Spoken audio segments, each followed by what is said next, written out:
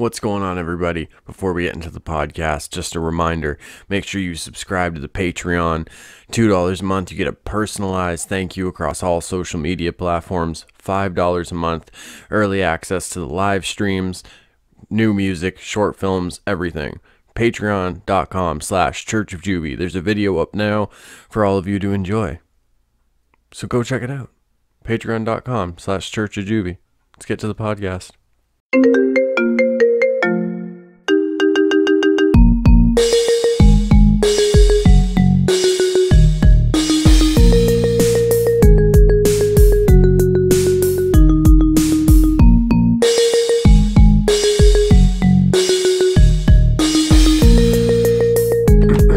Bam! What is going on, folks? Fuck a title show.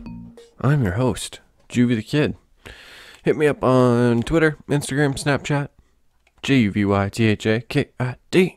What are we getting into today? Let me check these show notes again. I know I got a lot. Quite a bit to talk about.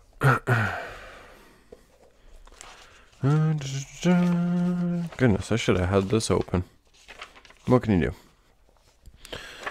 Alright, yeah, we got quite a bit to talk about here, folks. Okay, so first I want to start with some worries I'm going to address from the folks. Okay, so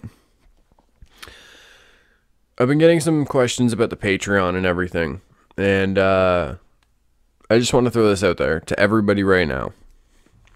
I said it before I started the Patreon, and I mean it now. If you can't, if you can't afford, like, to support that, like, as a monthly thing, that's okay. You know what I mean? As long as you folks are still checking the videos out and everything like that means the world to me. You know what I mean? If you can help it with the Patreon, then that's amazing. Obviously, I appreciate that, but no, like, don't worry if you got, like, you know what I mean? I understand, like, some people, like I've said it, some people, $5, that makes a difference in their monthly budgets. You know what I'm saying? Like, so don't worry if you can't, if you're in a position where you can't, like, afford it, don't worry about it. Just still, watch the YouTube and everything like that, and, support like that. Share the stuff around if you enjoy it. That's what I ask, really. Everything. So the way Patreon works is when I post a video, it's at least from what I've figured out so far, it runs off of a YouTube code, like the video from YouTube. So most of the stuff you're going to see on Patreon will be on YouTube eventually. Like right now, there's yesterday's, well, technically today's because I had to re-record it, but there's a Saturday shorts up there. There is a little bit of editing. All I did was, like, cut out the little dead spots and then added music. But I'm going to be editing that more to, like, cut in certain videos and like video clips and, like, pictures and everything to like add more to the video itself. And but for right now, if for $5 or more, whoever does that, like, people will get early access to that, so they don't have to wait. You know what I mean?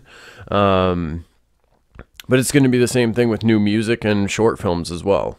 Like, those folks will get early access to it, and, like, a couple days later, or sometimes a week or whatever. It depends on what it is. Like, it'll come out on YouTube for everybody else, but this is kind of, I guess, like, I don't know. Maybe in a way this is like, I don't know, like an exclusive club kind of thing. It's our clubhouse, guys. But no, like, don't worry about it. YouTube, that none of that is going to stop at all. It's not going to slow down. All the vlogs and life lessons, those will always be, like, coming out no matter what, like, on time kind of thing. If there's, like, one day, if there's some, like, really special podcast, maybe that'll be early access on Patreon. But, like, you know what I mean? Don't worry, folks. Do not worry. You know, like if you can't afford it, chill. It's all good. You know what I'm saying? If, fuck, what was it? Oh, if you're worried that like the YouTube content or anything that's going to slow down or stop, don't worry, because that's for sure not going to happen. I'm not going anywhere. I hope you folks aren't going anywhere, because you fucking, you know, you kind of help make this what it is. But, yeah, so no worries, Mcflurries, no worries. That's all I had to do. That's all I had to address with the Patreon. Oh, I guess for the live streams, I want to tell you guys how that's going to work. Just in case people have like missed the episodes, I think I've talked about it before. So much like right now, the video that's up, when I do live streams, I'll have them as unlisted. I figure, like, I guess there is a way that people can still view them. That's besides the point. If you want to view the live stream and everything without, you know, like just like the raw live stream kind of thing, then that'll be up on Patreon. And then I'm going to go through those and I'm going to be editing them up and everything to actually like make them proper videos. You know what I mean? Like have the video clips that I talk about, or have like the pictures pop up. You know what I mean? So if you like, it's one of those things. The live streams will happen, but they'll be put on Patreon after, kind of thing. So you can check those out like as they were earlier than everyone else, and then when they come out on YouTube, kind of thing, it'll be all edited up. But yeah, that's how that's gonna work. Actually, from that, we're gonna skip down to the bottom here. So for years, folks, I've been trying to find the Lon Chaney Phantom of the Opera figure, and I finally have it. So exciting. It's so fucking exciting. I'm going to be doing an unboxing for that, for sure. But this one's going to be a little bit different, because I am a really big fan of the musical, but I also, maybe a little bit more so, I'm a fan of the book by Gaston Leroux. It's just, when you listen to the audiobook of it, or when you read it, there's points where you have to like kind of take a second and be like, wait. Is this a first person account? Like, it almost has that feeling to it at points where it feels like he's writing his story down in a way. You know what I mean? Like, he heard these stories of the Phantom and he's writing them down. It's really interesting. Even the you know, some of the story behind that that book being made, Mr. Leroux's beliefs behind the Phantom as well. As well as some like little movie tidbits. I'm going to be just like that unboxing. I'm going to actually go more into the history of this character. You know what I mean? Because a lot of us, we know the Andrew Lloyd Webber musical. Excuse me. We know the Andrew Lloyd Webber musical and the movie that came out and everything. But a lot of people don't really know about the book and about that original film adaptation. And even with that, there's a lot of really interesting little bits that go with the movie and with the book. So, yeah, it's kind of like my opportunity to really go into those. So that's going to be fun. It's going to be an unboxing, but a bit of a little history lesson in a way too. Yeah, I'm exciting. I meant to say I'm excited. Anyway, I think what I'll do for that one is that'll be a Patreon video. So I'll put that one up for anybody that's like the $5 or more subscriber. Tuesday, the YouTube folks, you'll still get life lessons. But Patreon, you'll get a life lessons and you'll get this unboxing. But that will come out on Saturday. So you'll get early access to it on Tuesday, but it'll come out on the YouTube for everyone else on Saturday. So you actually have a couple of days to enjoy it and kind of go over the little history tidbits and everything. Yeah. And this weekend, Saturday Short Shorts will also be made public and coming out and everything on next Saturday as well. So, yeah, it'll be a double video day for Saturday. But for Tuesday, if you're a $5 Patreon subscriber, you'll get a double video for that day. And you'll get a little, like, kind of like history lesson sort of thing. All right, next show note. Oh, good folks. I'm feeling fucking good tonight. I don't know. You know what I mean? Except for this burp that I feel like it's stuck in my chest. Excuse me. Oh my goodness. Okay. Oh, feeling good. I lost where I was for a second. Not like in reality, just in my show notes. Actually, okay. So the newest Doctor Who was announced. And it was the 13th Doctor, and it's the first lady to don the time machine? The phone booth? I don't know. Either way, it's the first lady to, or first female to be the Doctor. And honestly, I like it. And I'll tell you why this makes sense, folks. And I'm not even like a fan of Doctor Who. Like, I couldn't really tell you much about it, except for the fact that it seems like for me anyway, it seems like the doctors aren't the same person. Or if they are, like, it's from like alternate timelines or realities or dimensions, whatever you want to say. So it would make sense. And this is coming from someone who's always like been curious about alternate dimensions and timelines and stuff like that. So coming from that like way of thinking about it, it would make sense that one of those realities, or at least a few of those realities, there would be female Doctor Who's? I don't know. There would be female doctors. It makes sense. It's one of those things that if anyone's like, oh, what the fuck is this? The doctors can't be a woman. Listen, you're watching a fucking show about time travel and dimensions and different creatures and gadgets. But a lady being the Doctor? That's what's not possible? Oh, okay. Well, it's like, it makes sense, and I get it, and I like it. So we got the first lady Doctor Who, and that is actually a perfect segue, because I have something else for all my Doctor Who fans out there.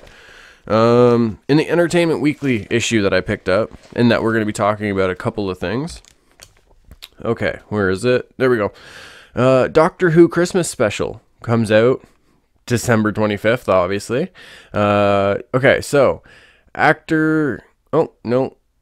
That's the whole... Fuck it. We'll go through the article. It's quick. It's just like a paragraph thing. So, actor Peter Capaldi? I don't know. Fell in love with Doctor Who in the 60s when the I've never seen that word before. Titler? I don't know. When the Time Lord was played by the late William Hartnell. So it is appropriate that Capaldi's swan song as the 12th Doctor on this year's special Christmas episode finds his character teaming with that first Doctor. Oh, that's cool. So this Christmas special is actually going to be the last appearance of the 12th Doctor, and he's going to be teaming up with the first Doctor Who, now portrayed by David Bradley from Game of Thrones. We've authentically recreated the first Doctor, says showrunner Stephen Moffat. We could put it out in black and white and you would think it was William Hartnell. I don't know. So that's pretty cool. So Doctor Who Christmas special, the last appearance of the 12th Doctor will be with the first Doctor Who, teaming up to fight crime and solve mysteries. Again, folks, I have never seen that show, so I apologize. But hey, Christmas special, December 25th, Doctor Who. That's exciting. Another thing for anybody wondering about the new Jigsaw movie, that release date is October 27th. I know I've been talking about it a lot, and I noticed the release date in the magazine today, so I wanted to share that for anybody who's interested. This sounds pretty cool. So there's this new movie that's going to be coming out March 30th. So next year, Ready Player One. In the virtual reality of Ready Player One, anything is possible. The real world in 2045 is a hellhole. But by slipping on gloves and goggles, players can enter a geek wonderland. Inside this oasis, it's possible to interact with the action of beloved movies and hang with the favorite characters, most of them from the nostalgia-saturated 1980s. What? That would be so cool. Oh, man. Rambo, Terminator, any of the Rockies. Oh, there's so many movies I could think of I'd go back to. You could fucking hang out in those movies? Wait a minute. Didn't the kid from Last Action Hero did that? Or do that, sorry? That Schwarzenegger movie, Last Action Hero. The kid got sucked into the movie. He was interacting with all of them. Well, it's kind of different, I guess, though. Either way.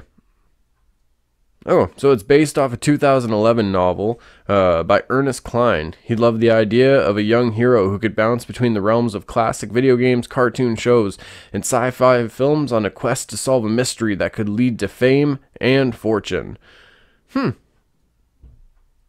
That sounds pretty cool. What Klein never imagined was that Steven Spielberg, whose early movies are on the spine of his pop culture nervous system, would want to direct it. They had me make a dream of list directors, but I never put Steven on it, because that just seemed ridiculous. Oh, that's cool. So, like, man, Steven Spielberg, like, saw this dude's idea and everything, was like, I want to do that. That's fucking... Tell me things aren't possible in this world, folks. So that's pretty cool. It's set in the future, 2045, and you put, like, you know, the virtual reality gloves and goggles on, and you can, like, go... people can go into, like, old movies and all that kind of stuff.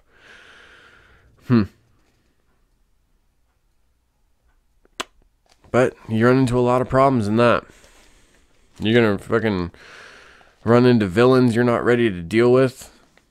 You know what I mean? Like, if anybody else is there, it could be like, you know, for them, it's like, it's a movie, so they can do shit without consequence, and you're there, and you're gonna get caught up in that shit. No bueno. No bueno. Last thing from the Entertainment Weekly. Tomb Raider. Which I just noticed on the cover of this, it actually doesn't even say weekly. It says Entertainment Geekly because it's the Comic-Con preview. So that's pretty cool. Okay, so the new Tomb Raider interpretation, which I actually have a lot more hope for than the Angelina Jolie ones. That is scheduled to come out March 16th of next year. So let's see what this says. I haven't read it yet. Lara Croft is finding her roots. This origin story portrays Croft, Oscar winner Alicia Vikander. Haven't seen her before, I don't think. Okay, so sorry. It portrays Croft as a young woman searching for her father. She has all the fierce, tough, curious, intelligent traits, but we've stripped away all of her experience, Vikander says. So we get to watch Croft basically sink or swim for one action scene. Basically sink or swim. For one action scene, we used the London venue for Olympic rafting, she says. They threw me down that river with my hands tied about 50 times. I didn't need to act, just react. God, can you imagine that? Getting ready for a movie, and you just fucking tie your hand. All right, let's go, boys. Throw me in the fucking river. Oh my god. Fuck that. Not for me, folks. Not for me. Either way, Tomb Raider, March 16th. So next year. I don't know. I hope it's better than the Angelina Jolie ones anyway. I was not a fan. But everyone, not everyone's a fan of everything. What can you do? So the Disney Expo that's going on right now. I'm not sure about any of the other news. But a behind the scenes reel of The Last Jedi was released there. And there was a few little interesting scenes. One, we know they shot Rey handing Luke his lightsaber, and that in itself, if that scene doesn't fucking get you excited, then I don't know if you are a Star Wars fan. Anyway, but yeah, the one thing that struck me, or at least that I kept pausing and going back to, was they had a few different Kylo Ren helmets on a table, and one literally looked like Hulk just like punched in the front of it, basically, and one kind of, I don't know, one looked pretty normal, but makes me wonder what's going on there. If you folks have any theories, throw them below. But I don't know. It's just the broken, punched in Kylo Ren helmet caught my attention. If you folks noticed anything in the behind the scenes stuff, comment below. Let me know. There was a couple other things, a couple movies that were released or announced from the Disney Expo this weekend. Any news right now? What time is it? It is 8:40 p.m. Eastern right now. So any other news that comes out of there, I'll cover in tomorrow's vlog. Definitely, if there's The Last Jedi, we'll definitely be talking about Game of Thrones. Okay, a couple movies that got announced. Toy Story 4. I wasn't a fan of Toy Story 3, but what can you do? So Toy Story 4, that's scheduled for June 21st, 2019. Wreck-It Ralph 2. I haven't seen the first one. Oh, okay. So any fans of Olaf, the snowman from Frozen, he's getting his own little movie. Olaf's Frozen Adventure. So that's cool, because he was the only one that I really liked out of that movie, to be honest. Incredibles 2. Man, I remember liking The Incredibles, so I'll probably end up watching this one. What else? They're gonna be doing a live action Dumbo. I see a lot of rumors for the live action Aladdin one. The only confirmed roles of this, Mina Masood as Aladdin, Naomi Scott as Jasmine, and Will Smith as the genie, which I kind of can see, to be honest. Apparently Dwayne Johnson will be taking part, where is it? At some point in The Lion King. I could see him being Mufasa if they haven't already cast him. And for that Lion King, apparently some footage came out at this expo. It hasn't been released yet, and it looks really good. If you saw what Jon Favreau did with the Jungle Book, Jesus, it almost looks too lifelike. Anyway, but that'll be that'll be kind of cool to see as in Lion King, to be honest. But Hugh Jackman will be playing Scar in that one. Yeah. Anything else from that was that we've heard is Avengers Infinity War. Thanos will be bringing his henchmen, the Black Order. So that's actually going to be pretty exciting if they do it properly. Other than that, there was an Infinity War trailer, but that hasn't been made public, and I'm only seeing kind of what other people are saying has happened, and a lot of the details have kind of changed. So I'm not going to go on rumors with this. Anything that's like official, it comes out of like the fest itself. I see it. Then it'll be all bueno. Then we'll talk about it. Side note, Josh Brolin was on stage for the Infinity War thing, and he held up Thanos' like Infinity Gauntlet. He is fucking jacked for Cable and Deadpool. Oh my god. I called it Cable and Deadpool because that's a comic, but it's Deadpool too. My bad. Okay, that's it for the Disney Expo. What do we got next? Oh, yeah, okay.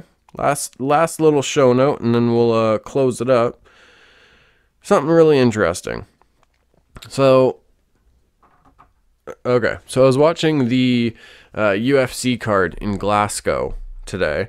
It actually happened this afternoon. And I didn't listen to the commentary. I actually muted the fights, and I had, for a couple of fights, I had Beethoven's Moonlight Sonata. For other ones, I was listening to a couple different songs from Game of Thrones.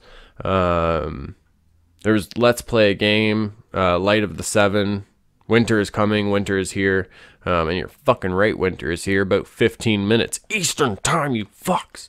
Anyway, so I was listening to like orchestra music kind of, and like that kind of instrumental music, and I noticed something very interesting. Depending on the song and the fighter, the movements will actually match like the timing of the song. It's really, really interesting. It's almost like there's a universal timing. Like when people make music or construct a melody, or even when they're, it's a physical timing thing. And it's almost like there's a universal thing that we go on. Maybe it's like that 4/4 count, like 1 and 2 and 3 and 4, 1 and 2. You know what I mean? That last one probably should have been an and, but my bad. Either way. But for certain songs, but with like certain fighters, they'd be like, before they'd even like throw a punch, the way they'd be moving and like throwing little feints would match the music. Or even like, they'd be kind of like set in one way on the feet, maybe throw like a couple strikes or a feint, and then they'd start circling around to the left or right. And that would match like with the music, when the music would change in a way. Like it was almost like one fighter would be matching like the violins and like the string section, and the other one was kind of like on the heavier, like the bass drum and the cellos. I know that's a string section, but or like the horns. It was really, really interesting to see this in motion and to see this in work, like in real life in a way, because with short films and with even just little things, like I love matching up when something happens in a scene or when a scene changes.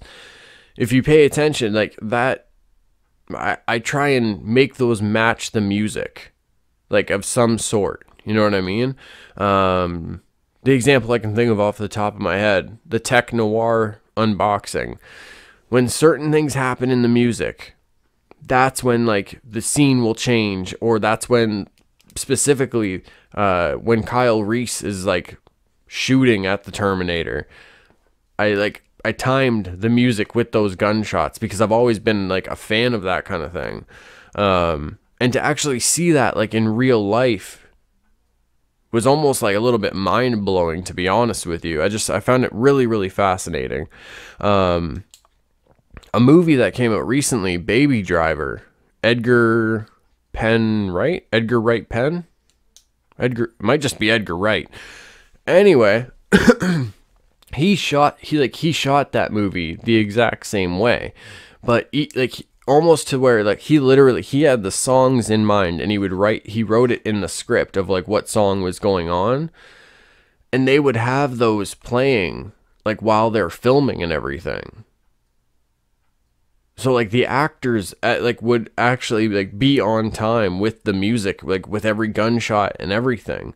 We saw that kind of done in the Suicide Squad trailers and everything, but like to do a whole movie like that is really interesting. And honestly, like I haven't seen that movie yet, but now that like I know how it was made and that it was done to like really match this, like the time of the music and what happens in certain songs. Yeah, I have to see it now. So that's about it for today. Jesus, we talked about a lot, folks. Got a lot in this one. If any of you listen to this at work, hope your boss didn't catch you. If you listen to this on the way to work, I hope this got you through the drive, or even on the way from work to home. Hope this got you through the drive. I know that can be a little stressful. On the way to work, you're kind of dreading it. You're like, fuck, man, I don't want to go to work today. Fucking bitch ass Larry's always bringing that casserole and shit in. I don't give a fuck if Linda made it. You know what I'm saying? And then when like on the way home, like you leave work and you're like, God damn it, I fucking knew Larry was gonna bring that casserole. Son of a bitch. And like you bring that shit home with you. I get it. So I hope, you know, I don't know, wasn't a whole lot of giggly wigglies maybe during this one, but I hope there was something in there for you folks. Either way, mucho love for you, Hooligan Squad. Y'all mean the fucking world to me. You honestly do. I know a lot of YouTubers and people on Instagram say that, but, you know, I asked you hooligans if you wanted me to do YouTube. You folks wanted it, so we did it, and fucking like 2 years later, here we are. So, I don't know. I owe you folks a lot. Fucking love y'all. Mwah, mwah, mwah for you beautiful fat jays. I will see y'all tomorrow for the vlog. Remember, patreon.com/churchofjuvie. I love y'all. Subscribe, comment below. I'm out.